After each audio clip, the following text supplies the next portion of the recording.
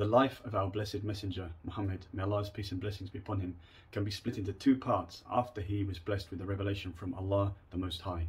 The first part is the Meccan period, and this lasted for about 10 years.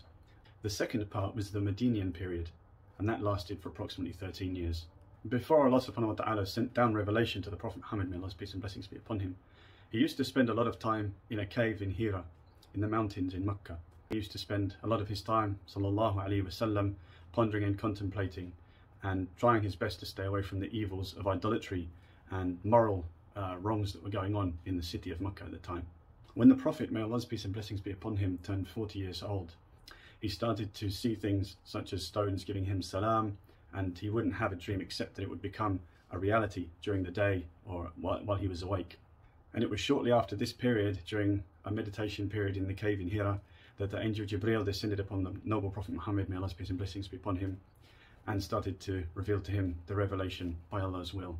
In a narration reported by Aisha, may Allah be pleased with her, she mentioned that the Prophet Muhammad, may Allah's peace and blessings be upon him, told her that the angel Jibreel came to him and ordered him, recite. Prophet Muhammad, may Allah's peace and blessings be upon him, said, I cannot recite.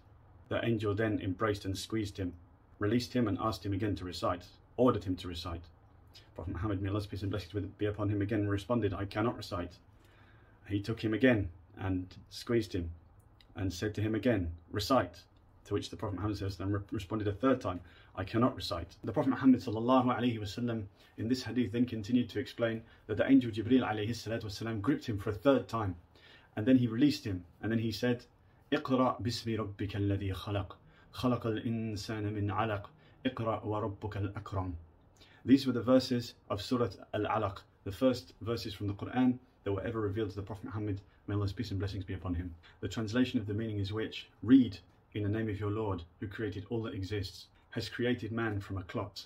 Read, and your Lord is the most generous.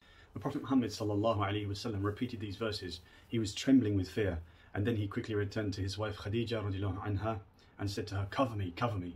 And I want to read something which is very important here from this hadith of Khadija, may Allah be pleased with her, said to the Prophet Muhammad, she said, Allah will never disgrace you.